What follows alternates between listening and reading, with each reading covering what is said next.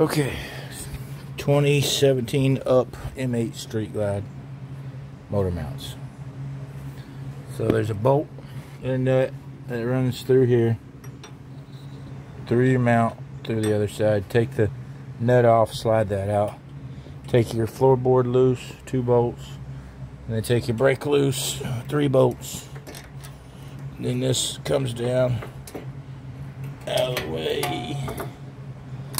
Then this mount will be in here like that, and it'll sit in this cup. So there goes that mount. And then it's not like the twin cams where you just unbolt 2 bolts and bam, you're done. This side you physically can't get out because there's not enough room. I got my top mount loose, but you still can't move the motor over enough to get that out. So you come to the rear, where typically this bushing right here would be inside the swing arm there. Then this collar would fit inside of the bushing. And then this bolt right here holds it all in.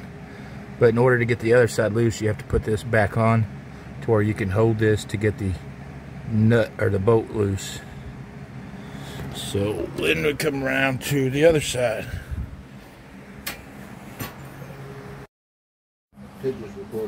So then you come to the other side, and I just put a socket on there with the original bolt and just tap this with my mallet.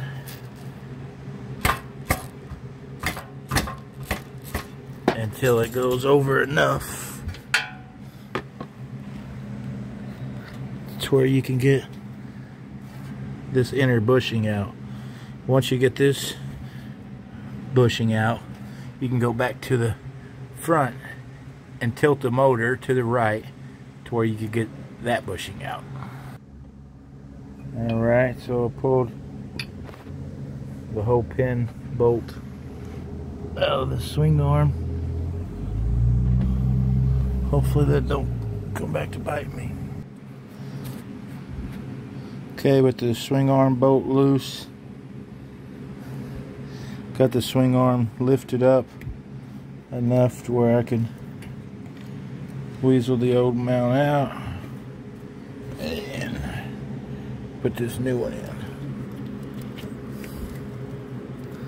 Little notch there that it fits in. Supposed to anyway. Yeah.